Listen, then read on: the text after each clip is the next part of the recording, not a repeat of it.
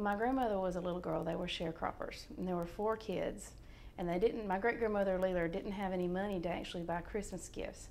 And so instead she would squirrel away ingredients all year long, a little bit extra sugar here, some raisins there, maybe some dried apples left over from the fall harvest.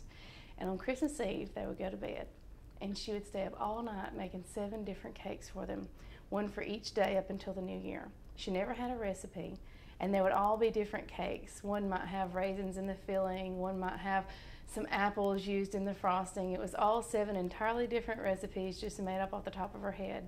And she would stay up all night doing it and lay them all out on the kitchen table. And first thing Christmas morning, Grandma and her sister and 2 brothers would come out in there, all excited on Christmas morning, knowing that those 7 cakes were going to be there.